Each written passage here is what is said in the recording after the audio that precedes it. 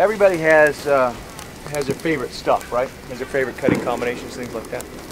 And Tuan says that you ought to have 3 techniques that you can execute like a breath.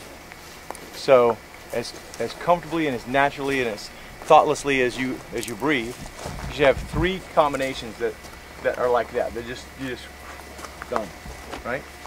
So, and everybody develops their own combinations based on the training partners that they frequently cut against. Does that make sense? You know, so the opponents you fight develop the kind of the style that you fight. So, which is why it's important for us to be so diverse and to have so many different people to work on and work with. Because you work with your same 3 training partners in your training group or your school, you'll get the same reflexes, you'll get the same combinations, and you'll get really streamlined and really great at cutting those guys. You know what I mean?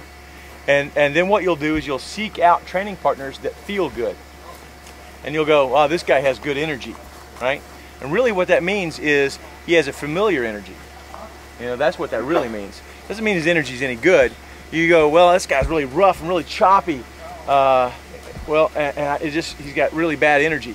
No, it's just an energy that's less familiar to you, right?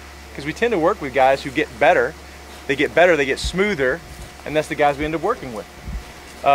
Or you work with a guy who's really fast and really slick, but no real power, no real, you know, form, just really quick and speedy, and you're like, ah, he's terrible, terrible, terrible energy. Well, not really. It's just an energy you're not as familiar with, because, you know, we kind of weed that out of a partner. So what you want to do is you want to get as many different energies as possible.